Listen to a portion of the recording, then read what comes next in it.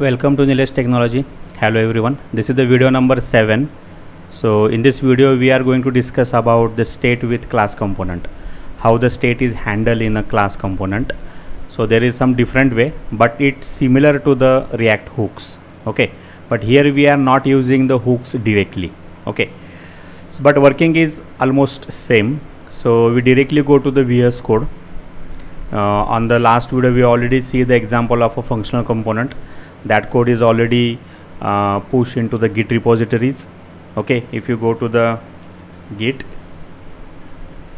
and when you explore the React YouTube, I already given the link in the description of this each and every video. So this functional component code is already pushed to the Git repositories. You can download it. Then after downloading, hit the command npm I, then hit the command npm start. Okay, you will get the all kinds of a source code. Now here the project 7 is ready. Let me start the server npm start.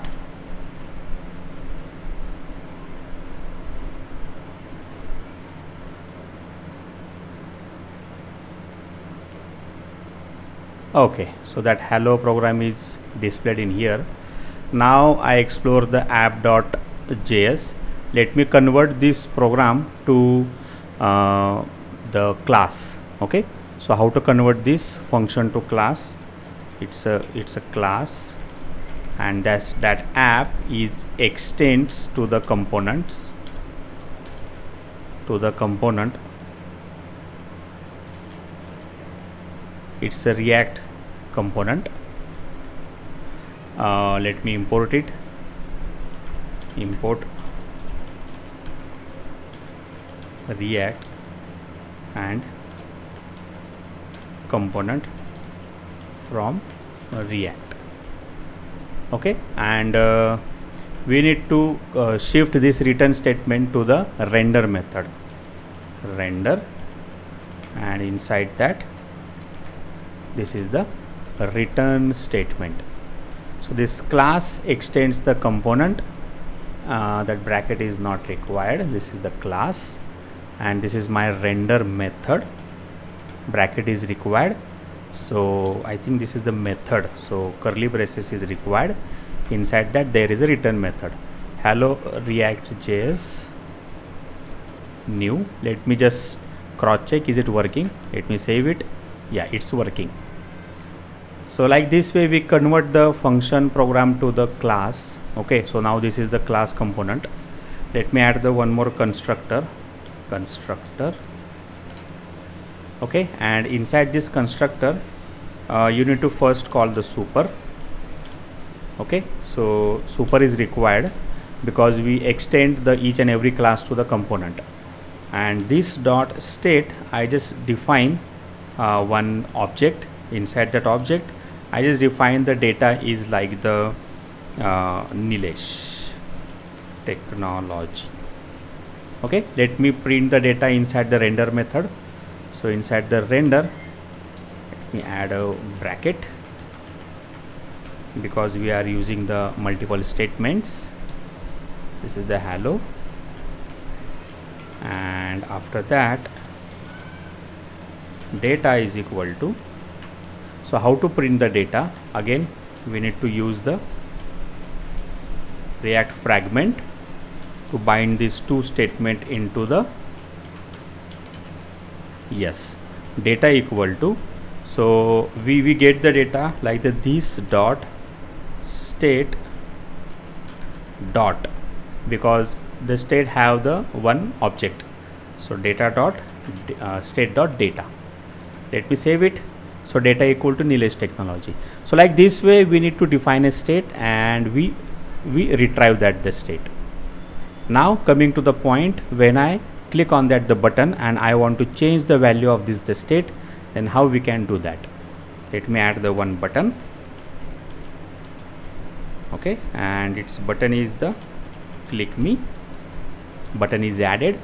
We hit the on click method to change value. Okay, so we need to define this method change value inside this class, change value. So inside this method, I think this is called with the help of this is required because this method is inside the class, and here we need to change the value of this state. So how to change this the value?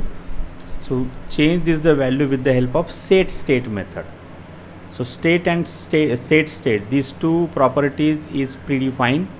You need to use the each and every time these two names, state and setState, and inside that we need, here I am going to change the object name, okay, like the YouTube channel. Save it. So now the data is Nilesh Technology. When I click on it, got the error, setState. Let me check it. This dot, sorry, it's not the bracket, it's need to assign it. Okay, let me save it, clear, refresh, click me. Oh, again I cannot set the property undefined, setting the setState. So equal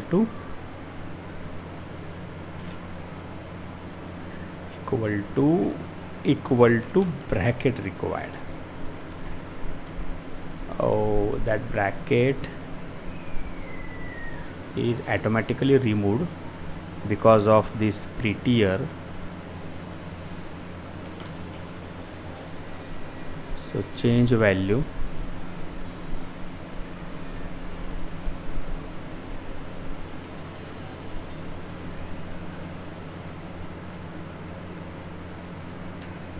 okay, let me disable the prettier.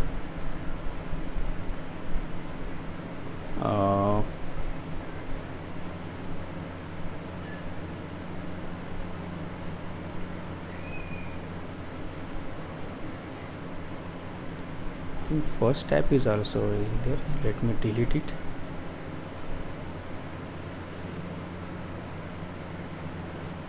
Okay, I think let me go to the setting, preferences, setting, format. So let me disable the format, none.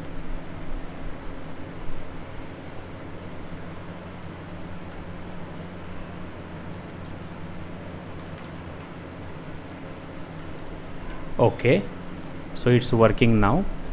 Let me remove it, refresh, click me. Okay, I think we need to cross check the code again. So super is there, this dot state equal to, here we assign the some value, then we define our method using the this dot set state, we change the state value. Okay, let me try again.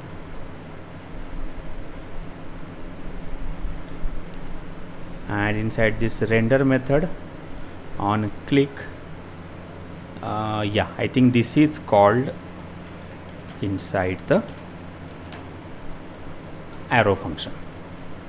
Yeah, refresh, click me,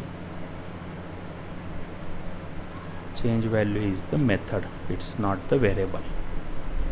Yeah, it's changed. Okay, so what we have done the changes. So changes is like, we define a one class, inside that class the constructor is defined, super method is defined. So with the help of this dot state we assign some value to the data variable, then we define a one method change value, and here we use the set state method. Inside this parenthesis you just change whatever you want to do the change the value, do it, and in that render method display this value, and on time of button click you just need to call this function change value. So like this way the class component is handled. When you remove the super statement in here and save it, you got the error. Okay, so the error is like must call the super constructor in a derived class before accessing the this or anything. So that's why the super is a mandatory for each and every constructor when you extend the class to the component. Okay, so I hope you get the idea about how to handle the state in a class component. So in the next video, I am going to give the one example of related to the increment and decrement counter value using function component and the class component both. Okay, so see before that, this kind of some description. In React, the state object can be updated using the setState method. React may update the multiple set statement update in a single go. Thus, using the value of the current state may not always generate the desired result. Okay, so in the next video, we are going to see the more examples related to the function component and class component, and this is the increment and decrement counter related example. So keep learning, keep watching. Please like and subscribe this channel, and see you on next video. Bye bye.